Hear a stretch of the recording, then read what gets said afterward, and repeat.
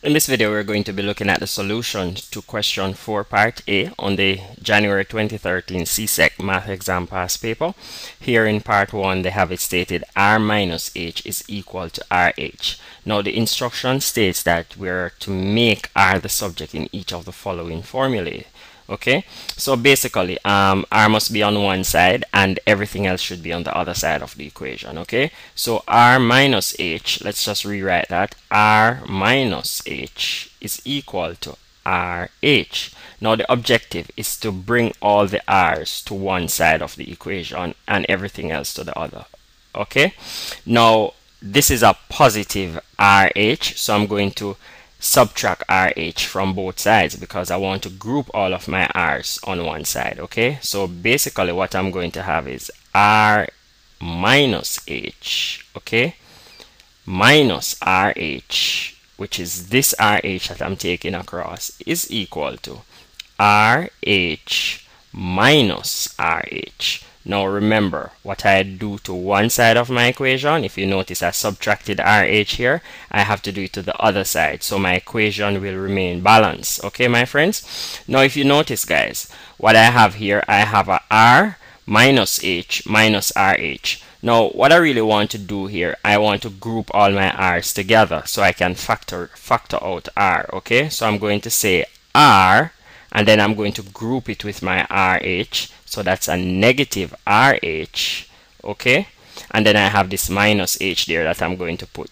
over there, okay, and that is equal to, and we all know that positive RH will cancel out with a negative RH, so we're left with 0 there. Okay, now pretty much, my friends, I just need the R's to be on this side. If you notice, I have a negative H standing by itself. So to move this negative H to the right side, I am going to have to do the opposite of subtraction, which is addition. Okay, so I'm going to say R minus RH, and now I need to move this, so I need to add H to both sides. So I have a minus H there, so I need to add H to both sides, is equal to 0 plus H. Okay, guys, now if you notice again, my friends, what is happening here, I have a negative H and a positive H. Now these two will cancel out, leaving us with 0. So what we have left over here is really R minus RH. Okay, the H is gone, and that is equal to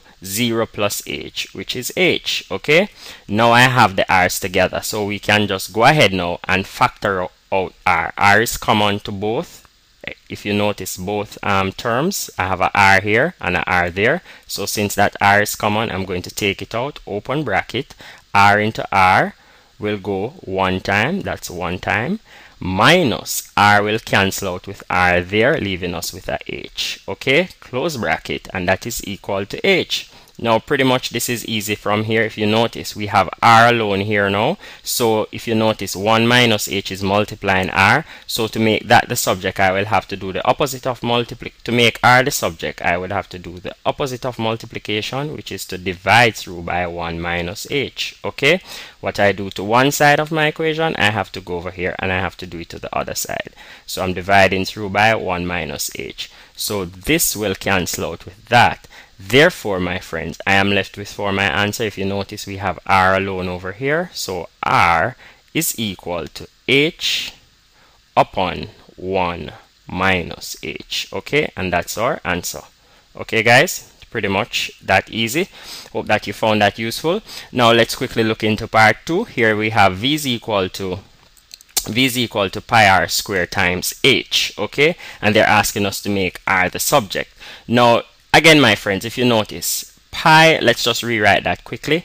We have V is equal to pi R square times H. Okay, now they're asking us to make R the subject. Now if you notice, pi and H is these two, pi and H is really multiplying R square. Okay, so to get rid of that, we need to do the opposite of multiplication, which is to divide through by pi h. Okay, now pi h will cancel out, the h will cancel out with that, the h, and pi will cancel out with that pi.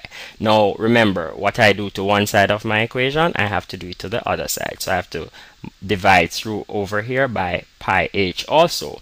Now if you notice, my friends, what we have here, what we have left over here, and I'm just going to turn it around, I have a r squared leave over here. Remember, it's an equation, so it doesn't matter which side you write it on.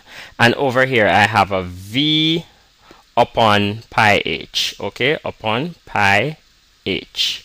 Now we want r to be the subject. So basically, since r is being squared, the opposite of squared is square root. Okay, so it simply means we have to take the square root of both sides to get r the subject. So I'm going to simply say, okay, the square root of r squared, and what I do to one side, I must do it to the other side. But note, I'm taking the square root of everything over here. So if you notice how far down I went, okay, and I'm taking the square root of all of that. Okay, so therefore, my friends, therefore our answer is, therefore we know that the square will cancel out with the square root there, so we're left with r is equal to the square root, okay, of v over pi h. Okay, it's pretty much that easy.